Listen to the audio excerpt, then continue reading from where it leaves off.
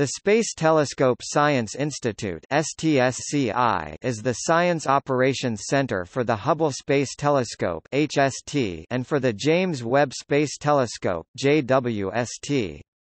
STScI is located on the Johns Hopkins University Homewood campus in Baltimore, Maryland, and was established in 1981 as a community-based science center that is operated for NASA by the Association of Universities for Research in Astronomy (AURA). In addition to performing continuing science operations of HST and preparing for scientific exploration with JWST, STScI manages and operates the Mikulski Archive for Space Telescopes (MAST), the Data Management Center for the Kepler mission, and a number of other activities benefiting from its expertise in an infrastructure for supporting the operations of space-based astronomical observatories. Most of the funding for STScI activities comes from contracts with NASA's Goddard Space Flight Center, but there are smaller activities funded by NASA's Ames Research Center, NASA's Jet Propulsion Laboratory, and the European Space Agency (ESA). The staff at STScI consists of scientists, mostly astronomers and astrophysicists, software engineers, data management and telescope operations personnel, education and public outreach experts, and administrative and business support personnel. There are approximately 100 PhD scientists working at STScI, 15 of which are ESA staff who are on assignment to the HST project. The total STScI staff consists of about 450 people. STScI operates its missions on behalf of NASA, the worldwide astronomy community, and to the benefit of the public. The science operations activities directly serve the astronomy community, primarily in the form of HST, and eventually JWST observations and grants, but also include distributing data from other NASA missions, such as the Far Ultraviolet Spectroscopic Explorer, Galaxy Evolution Explorer and ground-based sky surveys. The ground system development activities create and maintain the software systems that are needed to provide these services to the astronomy community. STScI's public outreach activities provide a wide range of information, online media, and programs for formal educators, planetariums and science museums, and the general public. STScI's award-winning public outreach websites receive millions of hits per month. STScI also serves as a source of guidance to NASA on a range of optical and UV space astrophysics issues. The STScI staff interacts and communicates with the professional astronomy community through a number of channels, including participation at the bi-annual meetings of the American Astronomical Society, publication of quarterly STScI newsletters and the STScI website, hosting user committees and science working groups, and holding several scientific and technical symposia and workshops each year. These activities enable STScI to disseminate information to the telescope user community as well as enabling the STScI staff to maximize the scientific productivity of the facilities they operate by responding to the needs of the community and of NASA.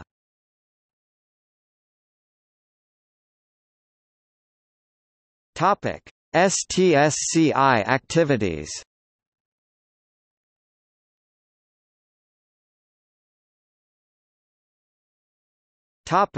Telescope science proposal selection. The STScI conducts all activities required to select, schedule, and implement the science programs of HST. The first step in this process is to support the annual community-led selection of the scientific programs that will be performed with HST. This begins with publishing of the annual call for proposals, which specifies the currently supported science instrument capabilities, proposal requirements and the submission deadline. Anyone is eligible to submit a proposal. All proposals are critically peer-reviewed by the Time Allocation Committee (TAC). The TAC consists of about 100 members of the U.S. and international astronomical community, selected to represent a broad range of research expertise needed to evaluate the proposals. Each proposal cycle typically involves reviewing 700 to 1100 proposals. Only 15 to 20% of these proposals will eventually be selected for implementation. The TAC reviews several categories of observing time, as well as proposals for archival, theoretical, and combined research projects between HST and other space-based or ground-based observatories, e.g., Chandra X-ray Observatory and the National Optical Astronomy Observatories. STScI provides all technical and logistical support for these activities. The annual cycle of proposal calls was occasionally altered in duration in years when a HST servicing mission was scheduled. Proposers fortunate enough to be awarded telescope time, referred to as general observers (GOS), must then provide detailed requirements needed to schedule and implement their observing programs. This information is provided to STScI on what is called a Phase 2 proposal. The Phase 2 proposal specifies instrument operation modes, exposure times, telescope orientations, and so on. The STScI staff provide the web-based software called Exposure Time Calculators (ETCs) that allow GOS to estimate how much observing time any of the onboard detectors will need to accumulate the amount of light required to accomplish their scientific objectives. In addition, the STScI staff carries out all the steps necessary to implement each specific program, as well as plan the entire ensemble of programs for the year. For HST, this includes finding guide stars, checking on bright object constraints, implementing specific scheduling requirements, and working with observers to understand and factor in specific or any non-standard requirements they may have.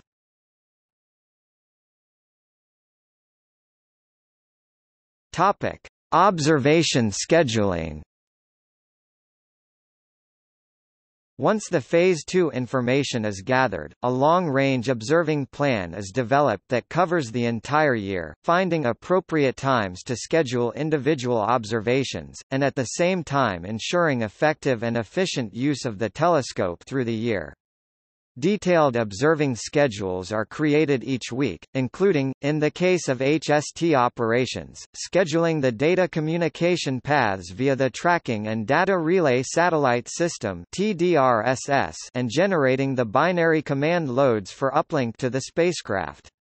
Adjustments can be made to both long-range and weekly plans in response to targets of opportunity, e.g., for transient events like supernovae or coordination with one-of-a-kind events such as comet impact spacecraft. The STScI uses the min-conflicts algorithm to schedule observation time on the telescope. The STScI is currently developing similar processes for JWST, although the operational details will be very different due to its different instrumentation and spacecraft constraints, and its location at the Sun-Earth L2 Lagrange point, approximately 1.5 million kilometers from Earth, rather than the low Earth orbit, approximately 565 kilometers, used by HST.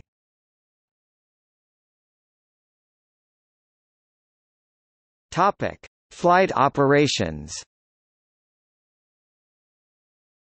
Flight operations consists of the direct support and monitoring of HST functions in real time. Real-time daily flight operations for HST include about 4 command load uplinks, about 10 data downlinks, and near-continuous health and safety monitoring of the observatory.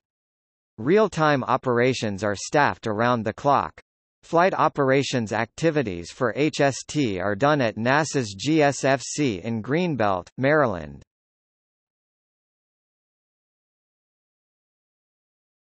Topic: Science data processing. Science data from HST arrive at the STScI a few hours after being downlinked from TDRSS and subsequently passing through a data capture facility at NASA's Goddard Space Flight Center. Once at STScI, the data are processed by a series of computer algorithms that convert its format into an internationally accepted standard known as FITS, Flexible Image Transport System, correct for missing data, and perform final calibration of the data by removing instrumental artifacts. The calibration steps are different for each HST instrument, but as a general rule they include cosmic ray removal, correction for instrument detector non-uniformities, flux calibration, and application of world coordinate system information, which tells the user precisely where on the sky the detector was pointed. The calibrations applied are the best available at the time the data pass through the pipeline. The STScI is working with instrument developers to define similar processes for Kepler and JWST data.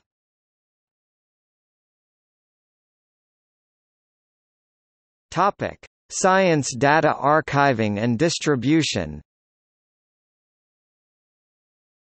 All HST science data are permanently archived after passing through the calibration pipeline. NASA policy mandates a one-year proprietary period on all data, which means that only the initial proposal team can access the data for the first year after it has been obtained. Subsequent to that year, the data become available to anyone who wishes to access it. Data sets retrieved from the archive are automatically recalibrated to ensure that the most up-to-date calibration factors and software are applied. The STScI serves as the archive center for all of NASA's optical, UV space missions.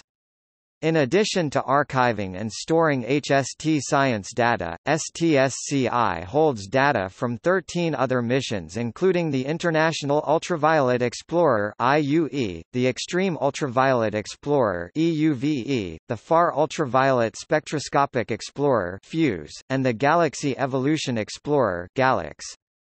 Kepler and JWST science data will be archived and retrieved in similar fashions. The Internet serves as the primary user interface to the data archives at STScI http://archive.stsci.edu. The archive currently holds over 30 terabytes of data. Each day about 11 gigabytes of new data are ingested and about 85 gigabytes of data are distributed to users.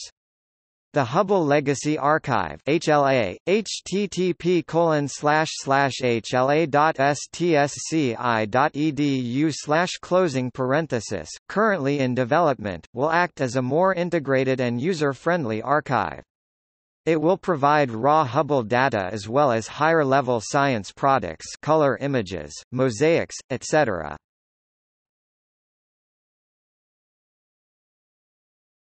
Topic: Science instrument calibration and characterization. STScI is responsible for in-flight calibration of the science instruments on HST and JWST. For HST, a calibration plan for the observatory is developed each year. This plan is designed to support the selected GO observation programs for that cycle, as well as to provide a basic calibration that spans the lifetime of each instrument. The calibration program includes measurements that are made relative to onboard calibration sources or to assess internal detector noise levels as well as observations of astronomical standard stars and fields, needed to determine absolute flux conversions and astrometric transformations. The external calibrations on HST typically total 5 to 10% of the GO observing program, with more time required when an instrument is still relatively new. HST has had a total of 12 science instruments to date, 6 of which are currently active. 2 new instruments were installed during the May 2009 HST servicing mission STS-125. Electronic failures in STIS in 2001 and in the AX Wide Field Channel in 2007 were also repaired on orbit in May 2009, bringing these instruments back to active status. All 12 HST instruments plus the 4 planned for JWST are summarized in the table below. HST instruments can detect light with wavelengths from the ultraviolet through the near-infrared. JWST instruments will operate from the red end of optical wavelengths, approximately 6000 angstroms, to the mid-infrared 5 to 27 micrometers. Instruments listed as decommissioned are no longer on board. STScI staff develops the calibration proposals, shepherd them through the scheduling process, and analyze the data they produce. These programs provide updated calibration and reference files to be used in the data processing pipeline. The calibration files are also archived so users can retrieve them if they need to manually recalibrate their data. All calibration activity and results are documented, usually in the form of instrument science reports posted to the public website, and occasionally in the form of published papers. Results are also incorporated into the data handbooks and instrument handbooks. In addition to calibration of the instruments, STScI staff characterizes and documents the performance of the instrument, so users can better understand how to interpret their data. These are generally effects that are not automatically corrected for in the pipeline, because they vary with time or depend on the brightness of the source. They include global effects, such as charge transfer efficiency in the charge-coupled devices, as well as effects specific to modes and filters, such as filter ghosts, caused by subtle scattering of light within an instrument. Awareness of these effects can come from STScI staff as they analyze calibration programs, or from observers who find oddities in their data and provide feedback to STScI. The STScI staff also performs the characterization and calibration of the telescope itself.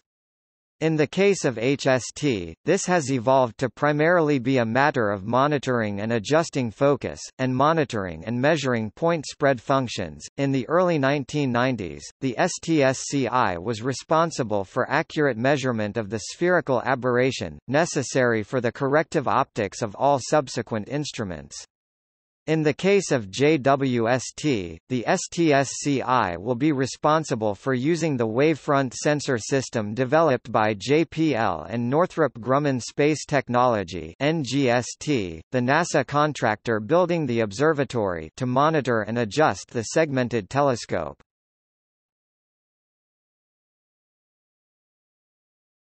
Topic: Post-observation support.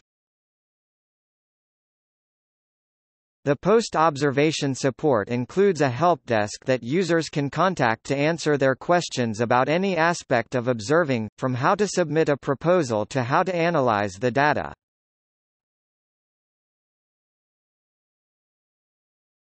Topic: Science Community Service. The STScI performs large HST science programs on behalf of the community. These are programs with broad scientific applications. To date, these programs include the Hubble Deep Field (HDF), the Hubble Deep Field South (HDFS), and the Ultra Deep Field (UDF).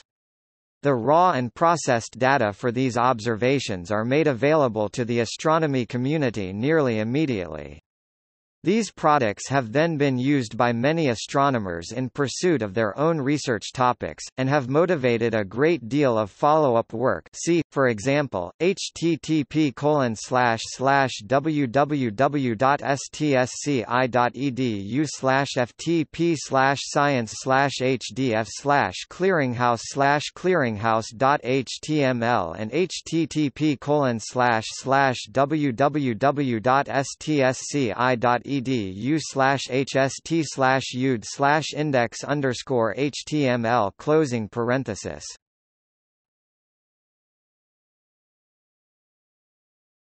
Topic: Ground systems. STScI is responsible for developing, enhancing, and maintaining most of the ground systems used to carry out our Hubble science operations described above. These systems originally 1980s, early 1990s came from several sources, including in-house STScI developments and work done under NASA contracts with various vendors. Over HST's lifetime substantial work has been done on these systems, even while they were supporting daily operations of Hubble. They have been integrated into a more effective and easier to operate end-to-end system.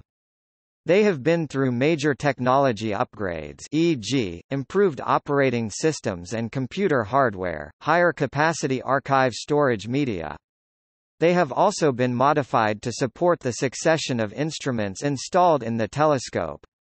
In the last several years, they have been modified to support WFC3 and CUS, the two new instruments that will be installed during the next HST servicing mission, and to support the two-gyroscope mode of HST operations.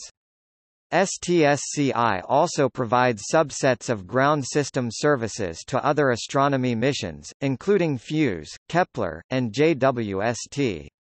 STScI's software engineers maintain about 7,900,000 source lines of code.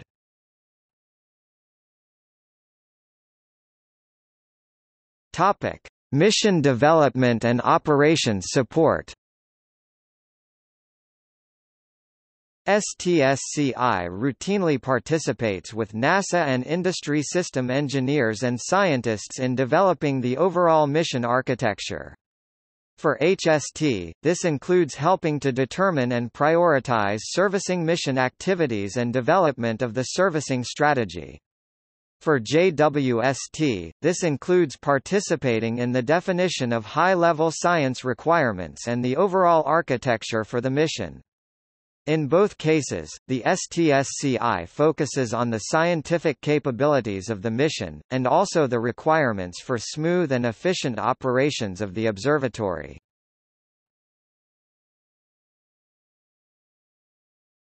Topic: Scientific research activities. STScI manages the selection of the Hubble Fellowship Program.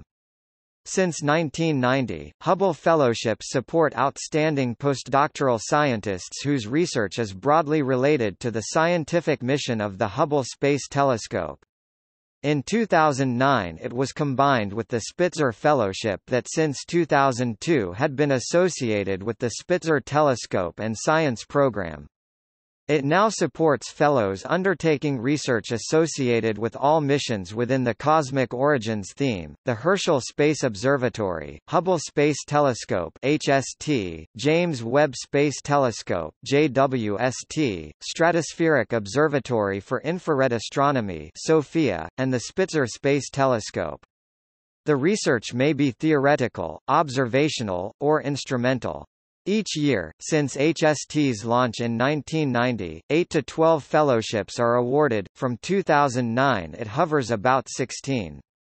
STScI also sponsors a summer student intern program that allows talented undergraduate students from around the world to work with the Institute's scientific staff, providing these students with hands-on experience in state-of-the-art astronomical research. STScI's full-time scientific staff conducts original research spanning a broad range of astrophysics including investigations of the Solar System, exoplanet detection and characterization, star formation, galaxy evolution, and physical cosmology. STScI hosts an annual scientific symposium held each spring as well as several smaller scientific workshops. The employment of an active scientific staff at STScI helps to ensure that HST, and eventually JWST, perform at peak capability.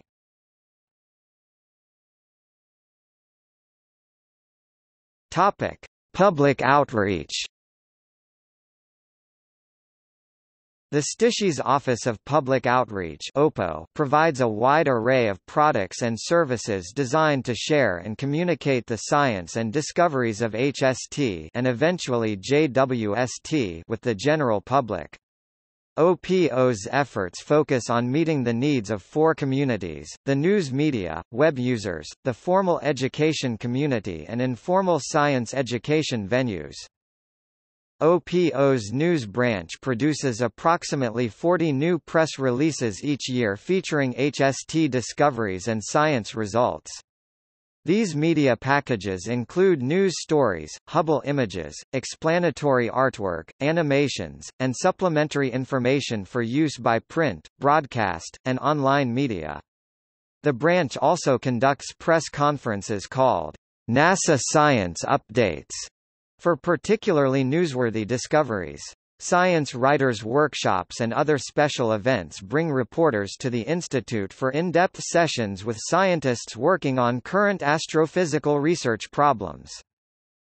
The formal education branch develops standards-based and rigorously evaluated educational products and lessons for use in K-14 curricula throughout the country. Many of the branch's products are incorporated in its award-winning website called Amazing Space http://amazing-space.stsci.edu/, where lessons and exercises are readily accessible by both teachers and students and is used in more than 200 school districts and in all 50 states. The informal education branch creates a variety of Hubble-related products and features for use in informal venues including museums, science centers, planetariums, and libraries. These include ViewSpace, a multimedia display system providing a series of educational features on the science of Hubble and other missions using imagery, text, and music. A short film called Hubble: Galaxies Across Space and Time, which features a three-dimensional fly-through of the Hubble Ultra-Deep Field, has been produced for IMAX theaters and adapted for use in planetariums. The group also provides materials for conferences and workshops, manages Hubble traveling exhibits for national distribution, and creates video compilations of Hubble imagery and features. OPO's online branch develops, improves and maintains a series of HST and JWST-related websites including the award-winning Hubble site http://hubblesite.org, which contains an image gallery of nearly 900 Hubble images that have been released for public consumption over the telescope's lifetime.